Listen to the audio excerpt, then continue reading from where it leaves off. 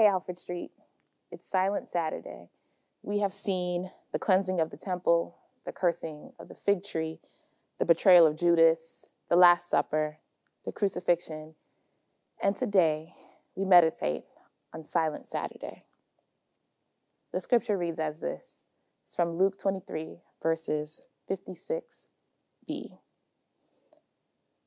But they rested on the Sabbath in obedience to the commandment. It's likely one of the briefest explanations of what the followers of Jesus had done in the time of his ministry, though its brevity doesn't undermine its profundity. But they rested on the Sabbath in obedience to the commandment. Here we're following the women. They have just prepared the spices and the ointment to anoint Jesus' body.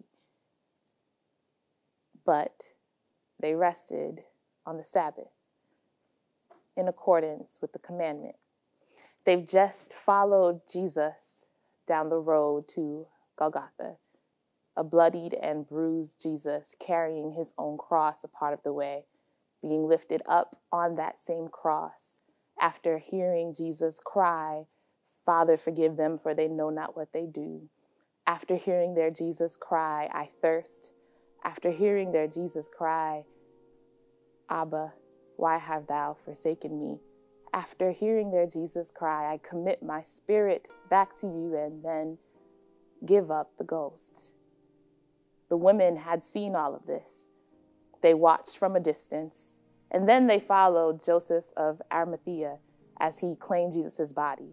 They watched as he wrapped him in the linen, and they watched as he laid him in a borrowed tomb. They watched. And now they had something in their hands that they could do. They prepared the spices and they prepared the ointment to anoint Jesus' body. And if you're anything like me, if after a whole day of watching tragedy upon tragedy, after wanting to do something but not being able to, and you have spices and ointment in your hand, whatever those things are, you have a desire to put it to use. You have a desire to put it to work. You have a desire to operate an agency and power and to do something. But these women show us what God calls us to do, even in the face of our tragedies. That after the tragedy of yesterday, the hard facts of yesterday, and before the uncertainty of tomorrow, that today God might just be calling us to rest. These women had the spices and the ointment in their hand. They knew exactly where Jesus was laid. And yet, they rested in accordance to the commandment. These women are showing us that after we've done all that we could do, right before we can put our hands to work again, God might be calling us to follow what he said. Whatever God's commandments have been in your life, whatever God's truth has been to you, whatever you've known before the tragedy has happened, that thing is still true today. So on this Silent Saturday, we're asking you to consider that God might be asking you to rest between the hard facts of yesterday and the uncertainty of tomorrow. Today, even with all that you have in your hands, God might be calling you to rest.